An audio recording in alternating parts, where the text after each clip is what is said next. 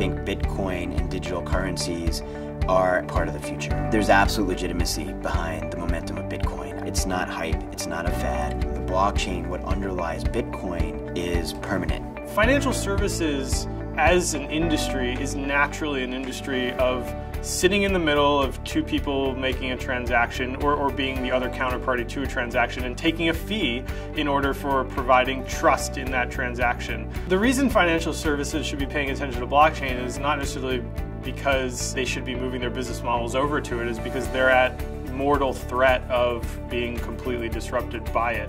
In some ways, blockchain technology has already made the biggest impact in opening up a conversation about what things are for. Whether the solution and the new world that will emerge will be a post-blockchain universe or not remains to be seen, but the impact that this technology has had in starting and unraveling a conversation that is extremely vibrant and interesting cannot be underestimated.